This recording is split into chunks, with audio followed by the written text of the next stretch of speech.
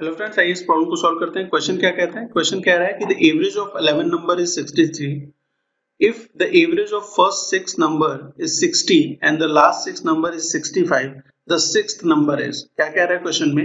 11 number का average बता रखा है 63। कहता है कि जो पहले 6 नंबर्स हैं उनका एवरेज 60 है और जो लास्ट के 6 नंबर है उनका एवरेज 65 है। तो हमसे कह रहा है कि छठा नंबर क्या होगा वो बताइए।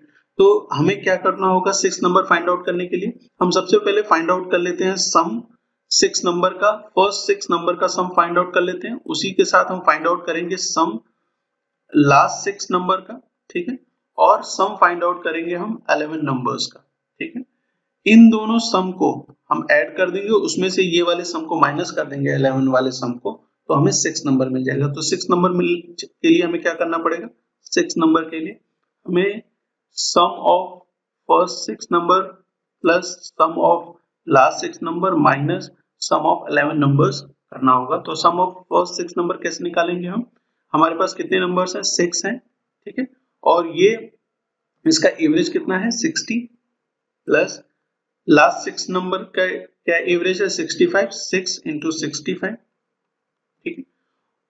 11 नंबर्स का एवरेज कितना है? 63, 11 इंटू 63, ठीक है। अब इसको सिंप्लीफाई कर लेते हैं। 6 इंटू 60 कितना हो जाएगा? 360 हो जाएगा, प्लस 6 इंटू 65 कितना हो जाएगा? 390 हो जाएगा, माइनस 11 इंटू 63 कितना हो जाएगा? 693 हो जाएगा। इन दोनों वैल्यूज को ऐड करेंगे, कितना आ जाएगा? 750 आ जाएगा, माइनस 693। जो 6 नंबर निकल के आएगा, 6 नंबर आएगा, वो कितना आने वाला है?